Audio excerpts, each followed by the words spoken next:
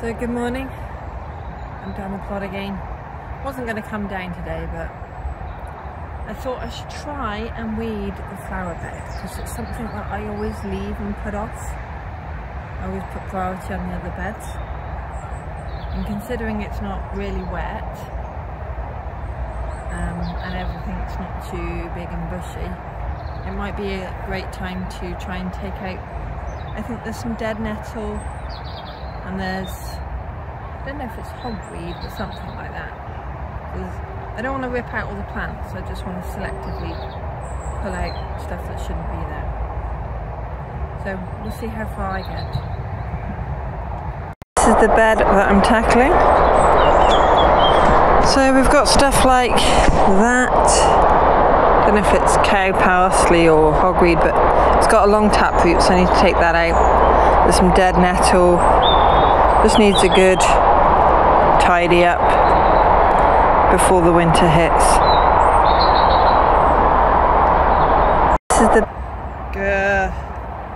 I just snapped my spade. I know I don't use it a lot on this plot, but it wasn't exactly a tough thing I was digging on. Let me show you. I was just working on a bit here. I put it into the ground here, bent back slightly, and look at that angle. That shouldn't go like that.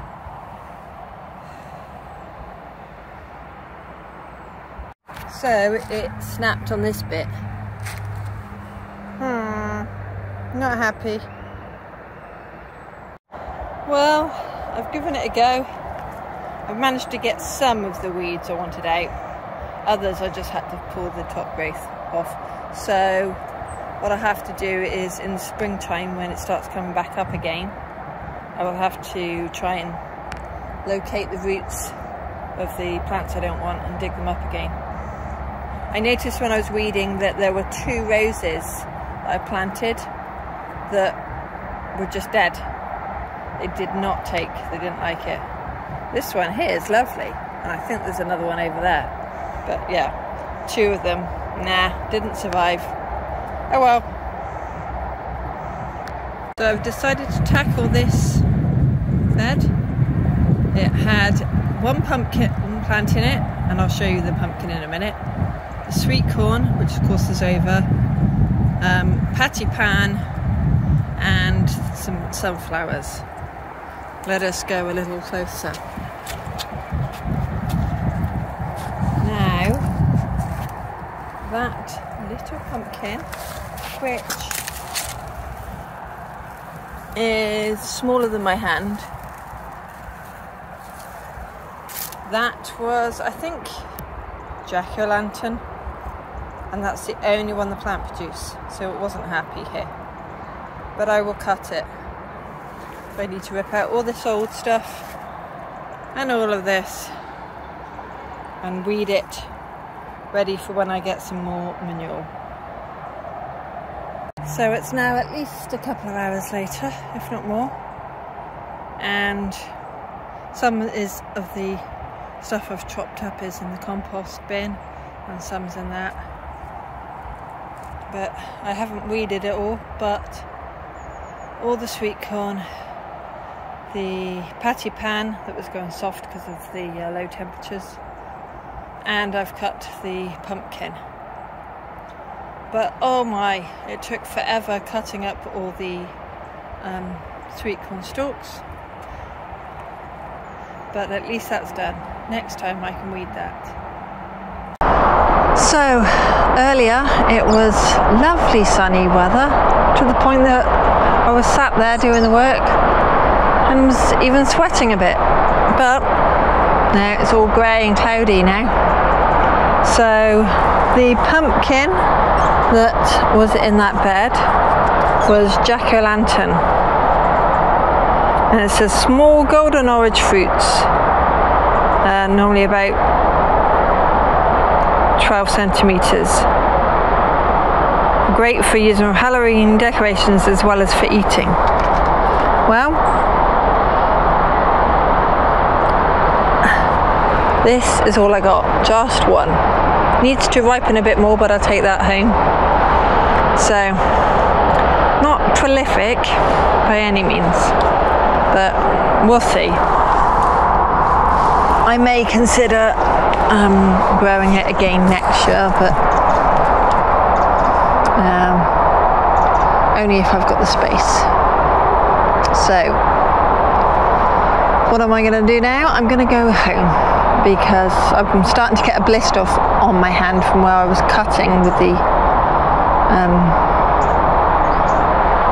pruning shear things, you know, whatever these are called. And I don't want the blister to get any worse. So that's 2 beds worked on. Would it be nice to have finished off the bed where the jack-o'-lantern was, but that's life. But yeah, it's certainly different weather to what it was this morning. So I'm going to go home, have a nice drink, and then get on with things in the back garden. Thanks for watching. Bye for now. So I've just been walking around somewhere called Keynsham. It's on the outskirts of Bristol. And I went in the bookshop. And aside from a lovely book to do with making ice cream, because I do have an ice cream maker, I found Charles Dowding Organic Gardening book, and it was only £2.49. So I'm going to have a read of that because I subscribe to his YouTube channel. So that should be a good read when the weather goes nasty. I love finding gardening things in charity shops. What about you?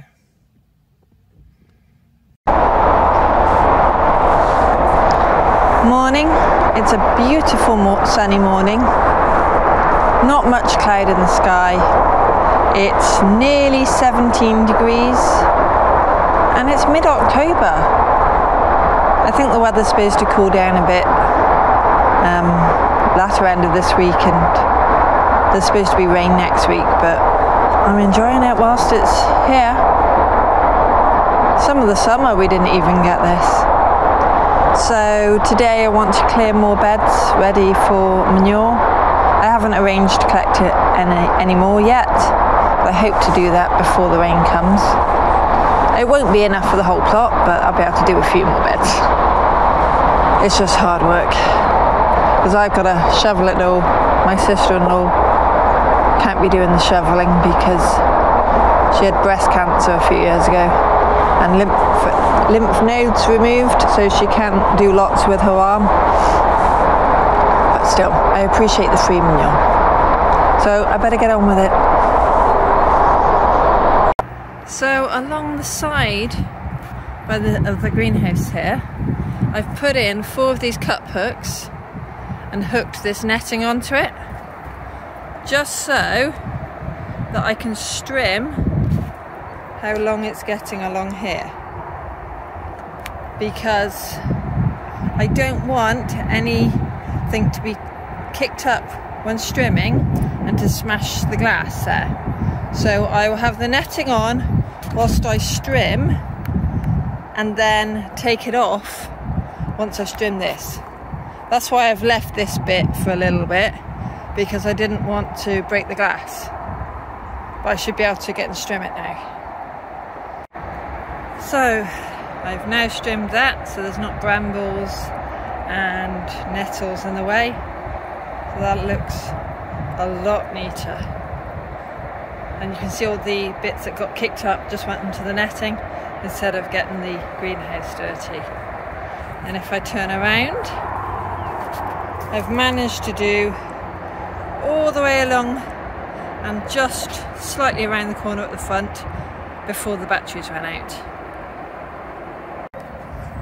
So I have had quite a few foxgloves and forget-me-nots in this bed, self-seeded.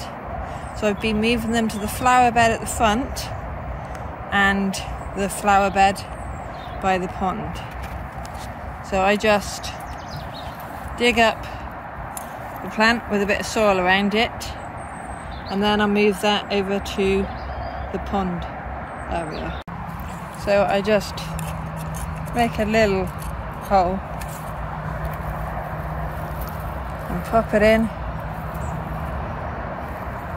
I think there's another one. I can put that in there. And I put that forget-me-not bit next to it. And then just top up with some soil. And then a bit of bark chippings over. Okay, now I need to water it, but hopefully it might take. So apart from, I think, 3 parsnips and then nasturtiums and sunflowers at the end, the rest of this bed is totally weeded now and cleared of stuff, ready for when I can get some manure on it. So after how long the half sweet corn bed took me to clear and chop up, I'm not sure I'll get this all done today, but I'll give as much as I can a good go. So it's a couple of hours later now. I've been chopping up all the leaves that were on the sweet corn stalks, and they're in there, so that's taken forever. But I'm going to do all these stalks next time. But it has shown as is. Look what happens when you leave your sweet corn too long. That was what I call secondary cobs, so you know, they weren't very edible. But yeah, looks like they haven't eaten this one, but look, all the corn is dried up there. So yep, next time I need to chop these down. Well, that's me done for today. I've weeded that one bed over there, and I've cut all the leaves and chopped them up from the sweet corn bed. But that'll do. I've harvested a little courgette. Now that's a good size for them, not when they go massive. So yeah, I'm off home. I'll go do a bit in the garden. And what I call the bee man has just arrived. The guy that deals with the beehives in the field next door. So obviously if he's checking on the hives, he's going to be smoking them a bit, so they'll want to fly away. And I don't want them flying around here because they have a tendency to kind of flee over to here. I'm not kind of totally afraid of bees, but I've been stung a few times, so I love what they do on the plot, I just don't like being around them. So yeah, I'm going to be off home now. Bye for now, thanks for watching.